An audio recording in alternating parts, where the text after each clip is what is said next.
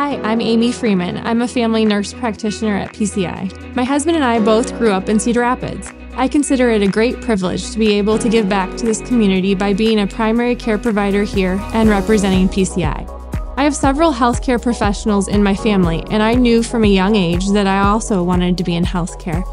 Faith and family are very important to me. As a family nurse practitioner, I enjoy working together with patients and their families to provide high-quality, individualized care and making sure each person feels seen and heard.